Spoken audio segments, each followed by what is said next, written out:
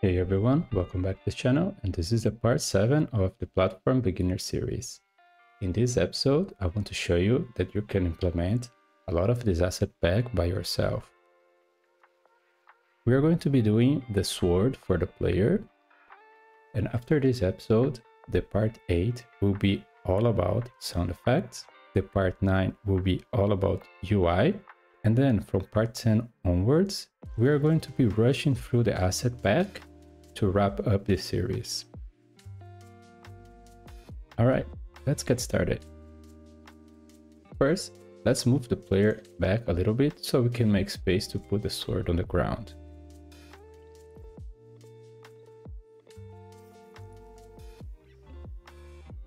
Let's add a area 2D node. Let's bring it down.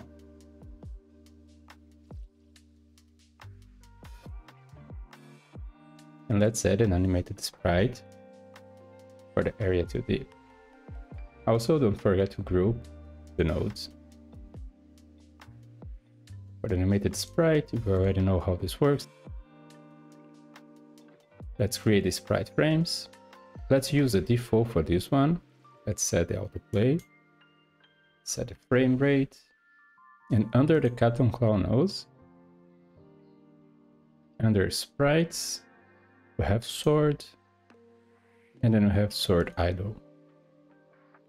You can select all of these frames and drag and drop it here. Let's create a collision for our area 2D.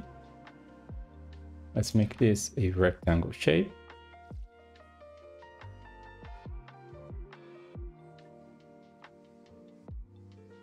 And right about here, it seems right. Let's set the collision layer and mask for this one. We already know how this works. It is basically the same as the other collectibles. We don't want a layer, we just need the mask so we can interact with the player. Then let's create a script for the sword. We're gonna put it in the scripts under collectibles.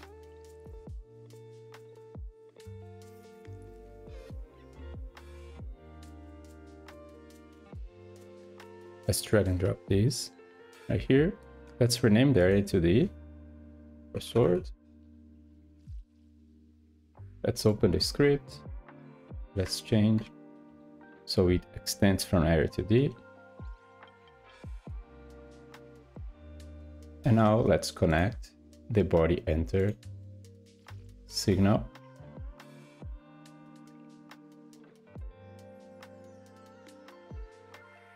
to the sword. Say on body entered. We can change this to on player entered. Can replace body with player just to be clear. We know that this body will be the player. Whenever the player enters the area of the sword, there are two things we want to do. First, we want to set the sword as true for the player, and then we want to kill free. So we remove the sword from the scene. Let's reset the transform for the sword. Let's drag and drop this into the scenes under collectibles. Let's save it. And now we can move it around. Let's place it back here. We can enable this so we are consistent with the placement. And now if we hit play now, should get an error because we are trying to set a property for the player that doesn't exist. And there we go. There is no sword property in the player. And that's okay. We didn't set it yet. Let's go ahead. And before we start setting the property for the player, let's create the sword animations for the player. We go to the animated sprite for the player. Under the sprite frames, we have all of these animations. And if you check here on the Captain Clown nose, you can see that we have idle holding a sword, we have fall, we have run, jump, and all of this. Let's then create one animation for each of these states that we have, and let's add underscore sword at the end of it. Let's start with the fall. Let's create a new animation, call it fall underscore sword, set the right frame rate, the fall doesn't loop, as you can see here. Let's go under the fall and add it here. Let's do the same thing for the idle.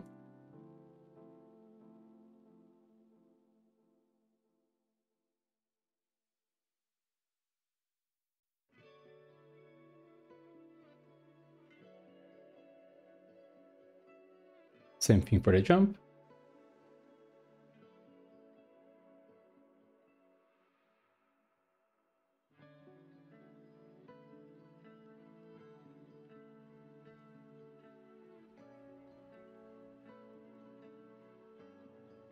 And same thing for the run.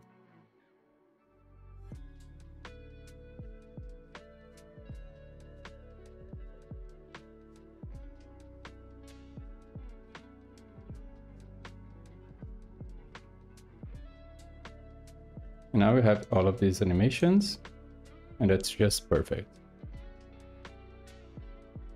Now, heading back to the player, let's add the property that we just called. This is going to be a boolean, and it's going to be false by default. Then we want to define and get the setter for this. And for the get, let's just return the value. And for the setter, we're gonna do something a bit different here. First thing that I want to do here is I want to check if the sword is equal to the value. And if it is, let's just return. Because right now we're going to be doing some logic here, so we can swap the animation that we're playing with the sword animation when the player picks up the sword. And I don't want to trigger this if we accidentally set it to the same value. Let's say true, true, because we are going to be doing some string concatenations and replacements right here, and this can be a bit dangerous. So it's just better to return if the values are the same. Now, let's get the current animation that we are playing. We can do this by defining a variable, and let's call it current animation. And this is going to be sprite.animation. Let's create another variable, and let's call this one target animation. And let's assign the current animation value to it. And then let's define the target animation, how it should be. So if you have a value, that means that we said that we have the sword, we want the target animation to have at the end of it the word sword, as we did for all the animations here. Otherwise, it means that we have the sword and we remove the sword from the player, so we might be just here at the run sword and we want to roll back to the run animation. And for doing this, we can say that animation equals target animation dot replace, and then we can say underscore sword, and we're gonna replace this by empty string. So this, in theory, if we have idle sword as the current animation playing, when we perform this action, it will replace it by only idle. And now the final touch, we're going to do if sprite frames, and if we go and check here sprite frames under the animated sprite, this is the animations that we create right here. If you go here, we can see that we have a property called sprite frames, and this is a resource that we then create animations. And here we have this nice function called hasAnimation that will tell us if an animation exists. Now let's head back here and say hasAnimation. So if the sprite frames has the animation, and let's say target animation, we're gonna change the animation that we're playing. We can say sprite.play target animation. However, there is a small problem here, and it's almost invisible, but let me show you real quick. We have a bunch of different frames. And let's say, for example, we're running when we pick up the sword. If we just say play and play this new animation, what can happen is we are on this frame right here, and then we set back the frame to be this one, but with the run sword. And this can be okay for this project, but it can also be very awkward because it can give the sensation that the game just lagged. We can fix this if we go to this animated sprite right here. It says that we have frame and frame progress. And if we go to the methods, there is set frame and frame progress. And here has a very useful example when you can change an animation, keeping the frame index and progress. This is exactly what we want to do. So we're going to do more or less what is here. Let's head back to the player. And let's create two variables here. One is the progress. And you can say sprite.frame progress. And the other one is the frame. You can say sprite.frame.